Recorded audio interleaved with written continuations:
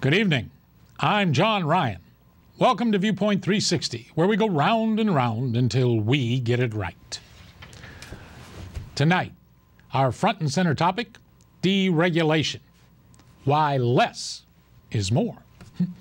With Romney's pick of Paul Ryan, the GOP is now poised to finally weaken our government policies across the board and finally lower taxes for our unfortunate rich.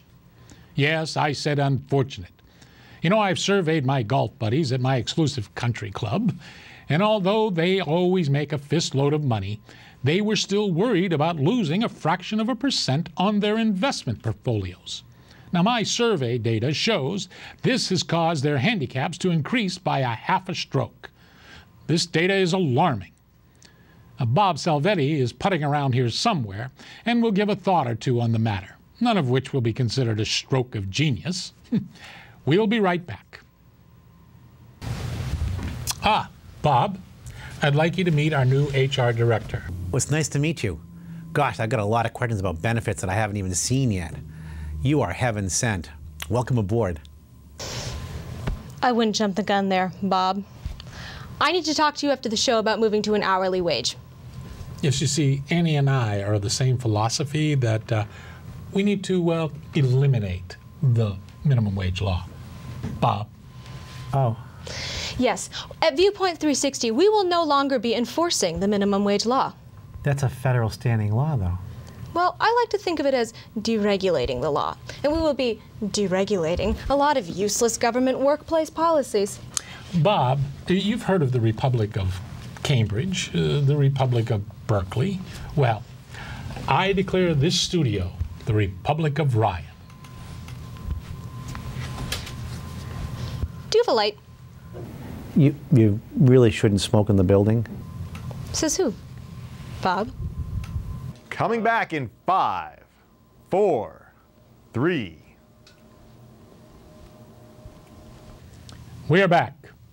Bob, you seem genuinely shocked by my survey at my exclusive golf club. Yeah, John, I think your survey is an insult to people who lost their jobs in this bad economy. You know, a lot of people have lost a lot of their financial security, and they're living from paycheck to paycheck. Sounds to me like Bob is talking about himself. I don't want you to worry, Bob. If things don't work out for you here at Fix News, and by the way, they won't, I can always use a summer caddy. Well, enough putting around. And now it's time for Wait, I'll Tell You. You know, there's been a lot of speculation that Paul Ryan was chosen to be Mitt Romney's running mate because of a possible family connection to me. Well, that is not the truth. Yes, we are second cousins twice removed, but Mitt did not consult with me on this pick. However, Paul Ryan and I are closely related in our political beliefs, incestuously close. My think tanks were the first to endorse the Ryan plan. Why?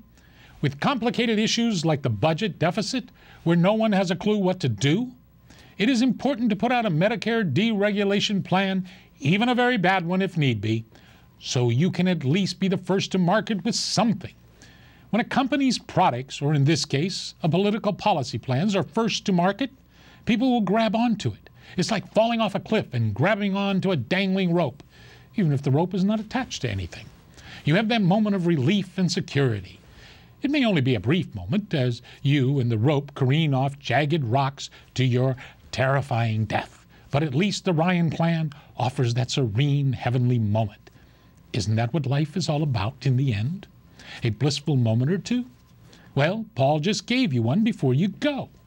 Now, don't get greedy and ask for more happy moments. And now, you've been told.